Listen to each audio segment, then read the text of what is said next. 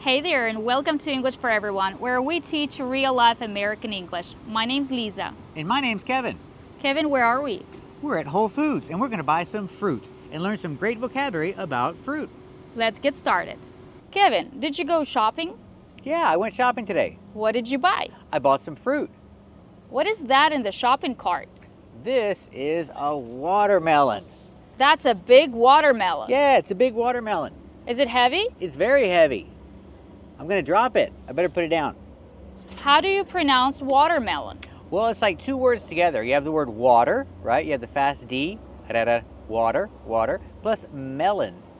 Melon, use the short S sound like red and head, melon. Then the closed sound, un. This is a watermelon.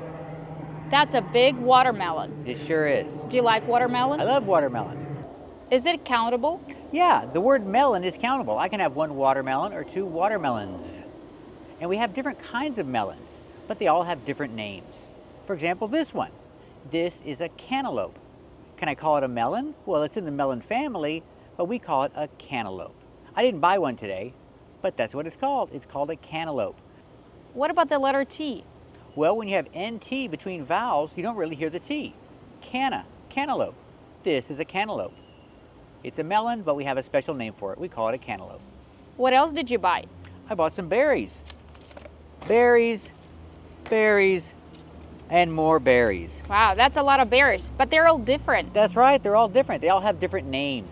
For example, these berries. What are they called? They're called blueberries because they're blue.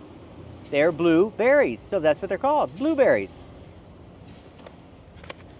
Now, are these called red berries? No, they're not.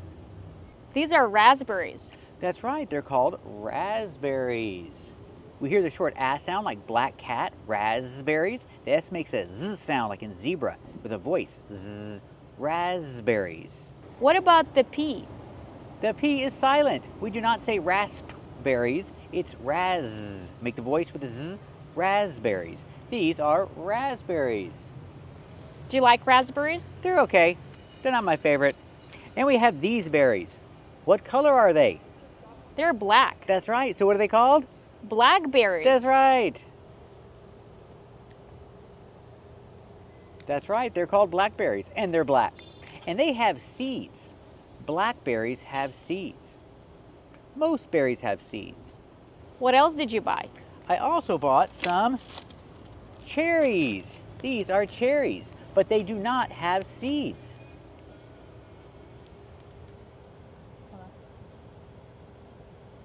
These are cherries. And they do not have seeds. What do they have? They have a pit. That's right, cherries have a pit inside, just like an avocado or a peach, but it's much smaller.